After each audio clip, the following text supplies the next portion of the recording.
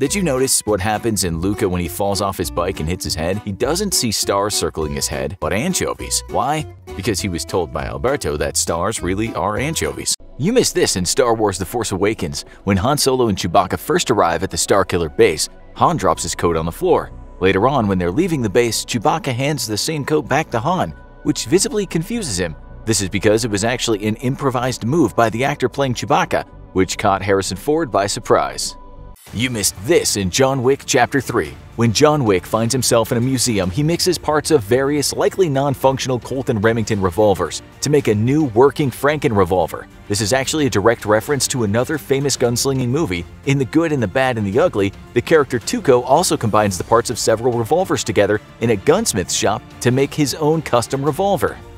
You missed this in The Matrix. Everyone knows the famous green matrix code that appears multiple times throughout the series. The code, which is officially known as Digital Rain, has a surprising origin though. Look closely and you can see that the code isn't made up of letters and numbers, but what appear to be Japanese characters. These are actually hiragana, katakana, and kanji characters that the film's production designer took from one of his wife's sushi cookbooks and then modified in order to create the iconic digital code effect. I bet you missed this in LUCA. When Luca and Juliana are flying kites, did you notice the design?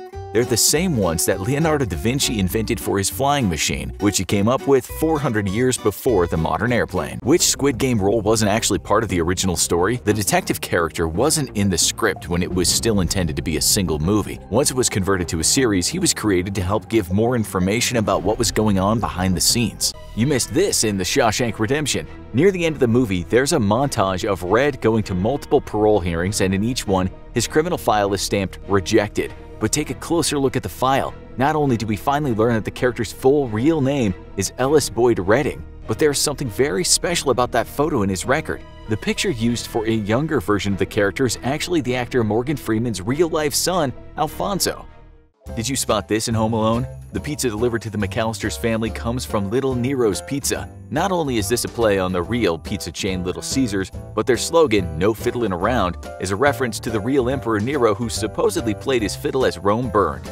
Did you know that in The Hunger Games, when Katniss begins to hallucinate and remember her past, all the coal miners have her father's face? Boss Baby has a connection to one of the most quotable movie scenes of all times. When the baby voiced by Alec Baldwin says, "Cookies are for closers," it's a reference to the iconic scene in Glengarry Glen Ross when one character tells another that coffee's for closers only. Who played that hotshot salesman that delivered the famous line? Alec Baldwin. Did you know that in Jurassic World, Chris Pratt carries this Marlin 1895 rifle? This weapon is the only version on their website rated for shooting a T-Rex. How is Elf connected to another of the most famous Christmas movies of all time? Take a look at this scene. Notice anyone special? It's Peter Billingsley. You might not recognize him now, but he played Ralphie Parker in A Christmas Story, the boy who wanted nothing more than a Red Ryder BB gun for Christmas.